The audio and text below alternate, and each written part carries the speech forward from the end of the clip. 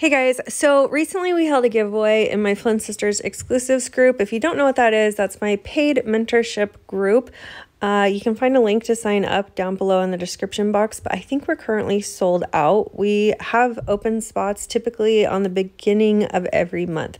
Anyhow, we held a giveaway in that group for our members where I would pick a winner and create whatever custom order they wanted. So they could tell me whatever kind of cup they wanted me to make and I would make it in a video. So the winner of our giveaway chose these photos for inspiration. She also said she liked kind of a rustic sort of look, like distressed with hints of gold and a little bit of leopard print if possible. And she also wanted me to include her beautiful tattoo. Look at that beautiful face. So in this video, I'm going to show you what I'm going to create for her.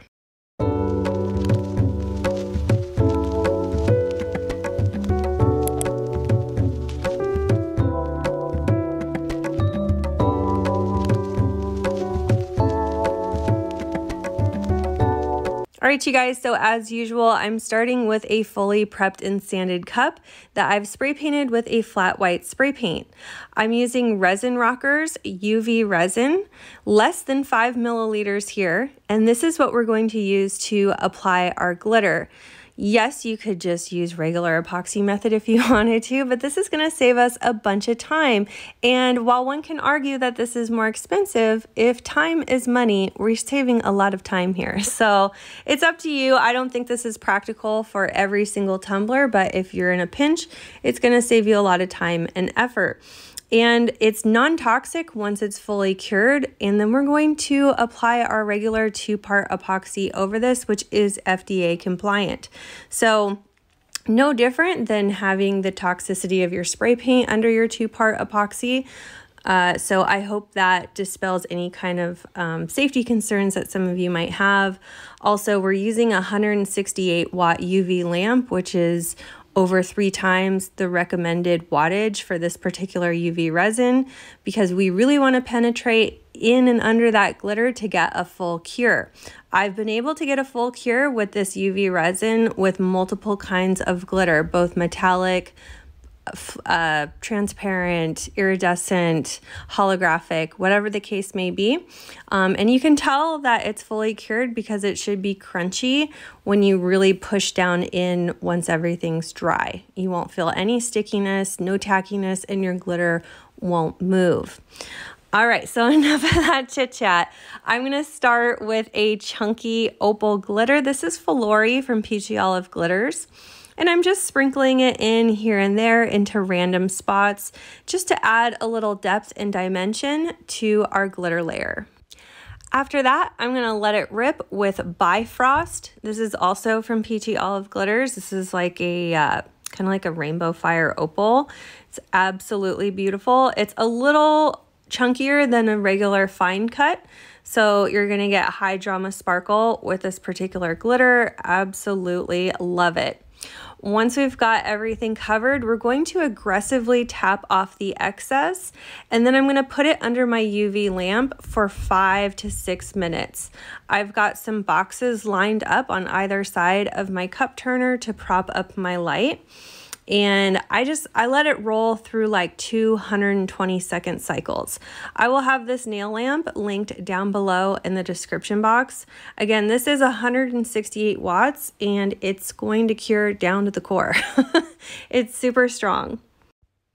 Once that's done drying, we're gonna brush off all the excess glitter and kind of aggressively tap it off. We wanna make sure we don't have any excess kind of rolling around there before we move into the inks.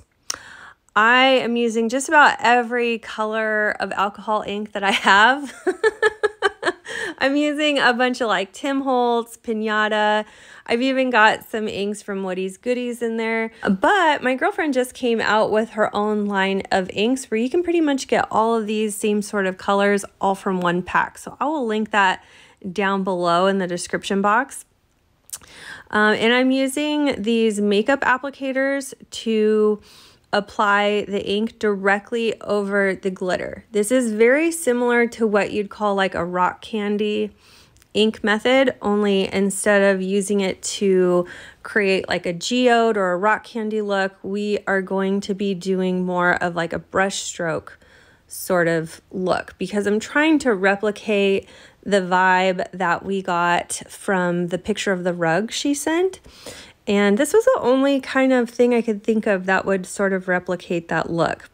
So I'm using all different colored reds. I'm starting with the reds and the pinks first because they're my boldest colors.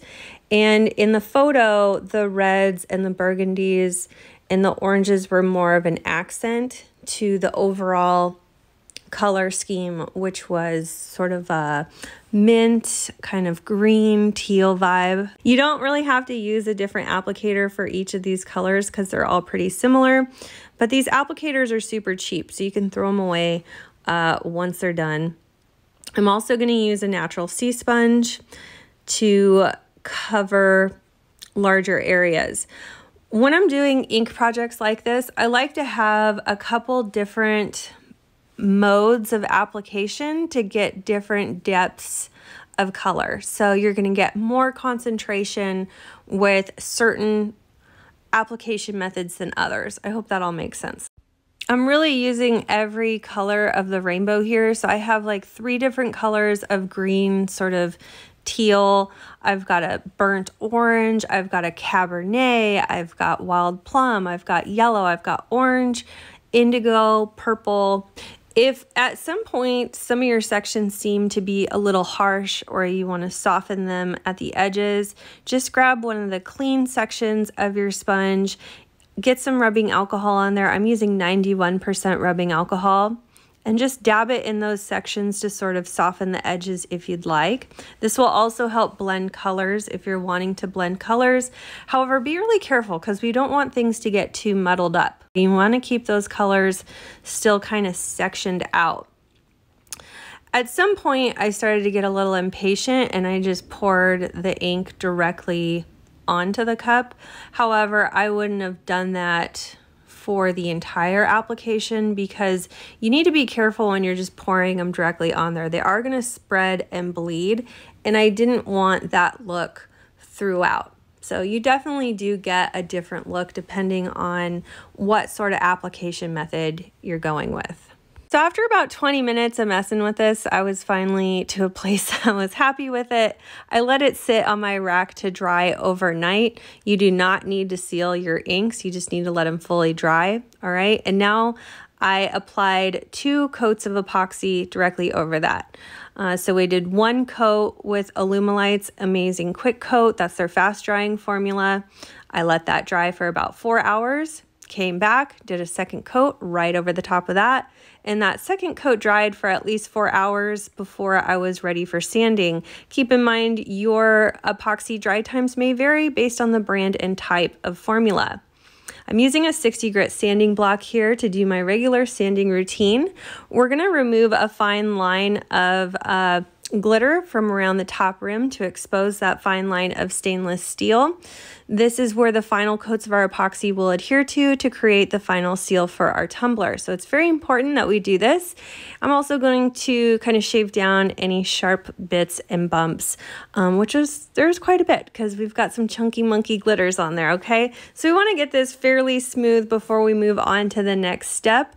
When I was done sanding, I did clean it up with some paper towels and rubbing alcohol, and now we're ready for our paints. I'm using these beautiful chalk paints from Auntie Tay. I will link them down below. We're using Navy, Brie, and Flamingo. I think this pink is called. They're super pretty. And I've got some chip brushes here. And we're going to do kind of a dry brush technique to brush in some accent brush strokes. I want to tone down the volume on these inks because they're very vibrant, and I want a more kind of muted abstract look. She did say in her request that she liked the look of like the distressing and things like that. So that's what we're doing. If there's any parts that got messed up or you accidentally brushed in a spot that you didn't like, you can easily remove it with a paper towel and some rubbing alcohol. This will also help clean up your lines as well. If something didn't go on as cleanly as you hoped for, you can just rub it with the rubbing alcohol and paper towel. It's going to take it right off. After I applied the blue and the cream color, I let those dry before I moved into the pink so that I don't accidentally mix colors and get things looking messy. This paint isn't going to take more than like 10 to 15 minutes to dry, especially with such thin coats here. But once it's dry, I'm going to use Eileen's Tack It Over and Over glue with just a regular paintbrush here to paint some pretty bold brush strokes. Not too thick, but I don't want them to look brush strokey, if that makes sense. I want like solid strokes, not distressed looking strokes. I will dab off a little bit of excess glue on my paper towel. We don't need to dilute the glue either. We're just going to go right for it. My only goal here is to get the stripe pretty straight. I don't want any kind of curvature to it. I'm going to let that glue dry for, I don't know, about 5-10 minutes until it's totally clear. You'll know that your glue is dry enough when you touch it. It should be tacky, but it shouldn't deposit onto your fingers. Once your glue is to that point, you could start laying over your foil. So we're using these beautiful gold transfer foils from Southern Belle Glitter, and we just rub them on with the felt side of our vinyl scraper. It's really important to really burnish it on there for it to adhere. Then we'll lift up on our transfer and be left with this beautiful shiny gold brush stroke. I absolutely love it. At this point, we also want to take some acetone and a paper towel and remove any excess paint from that fine line of stainless steel that we exposed earlier with our sanding, because remember, this is where our final coats of epoxy are going to adhere to create the final seal for our tumbler. We create the final seal on the outer rim rather than the very top rim where it's more vulnerable. Once we're done with that, I'm ready to apply a thin coat of epoxy. I've got 20 milliliters of Alumilite's Amazing Quick Coat. This is, again, the fast drying formula. So we just want to do a thin coat on here before I move into my decals, okay? And this is going to take about 4 hours to fully dry to where it's ready to accept decals and water slide. Here's what we should have so far. I've got some leopard print that I've already cut with some pink Oracal 651 vinyl. I have this left over from an old project. And she did mention she wanted a little bit of leopard print, so this is kind of how I'm going to work that in just as a further accent to those pink brush strokes. I think it's super cute. It almost looks like an extension of those brush strokes. So I'm just doing a little bit of those here and there. Next, I'm going to apply this anchor that says refuse to sink. I found this image on Etsy. I will link it down below, and I've already printed it on clear water slide paper. I have just a regular inkjet printer. So I sealed this 3 times with Rust-Oleum, 2 times clear gloss spray paint, and then I cut it out. And now I have it in some room temp water until I can feel it loosen from that backing paper. And then we'll be ready to apply it onto our tumbler.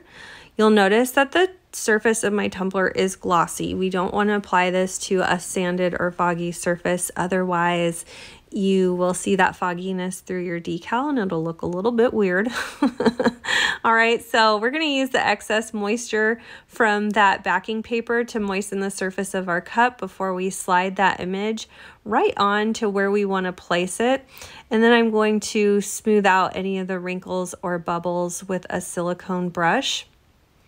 This is going to dry for about 10 to 15 minutes, and then we'll be ready for our final coats of epoxy.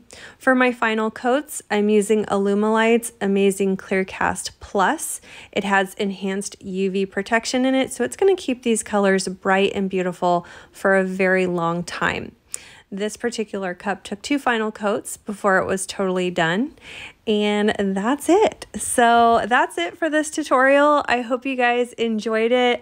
I don't know if it was more of a tutorial than it was like a kind of a journey along with me on how I would put together a custom order for somebody if I were still selling cups, like what my thought process would be when putting that all together. And I love the final results. I hope she enjoys it. I think we hit the mark as far as the vibe we're trying to achieve here. So let me know what you guys thought in the comments. And if you liked my video, please be sure to give us a big thumbs up. And if you haven't already, please subscribe to my channel. I upload new videos every Saturday. Thank you so much for watching, and we'll see you again soon.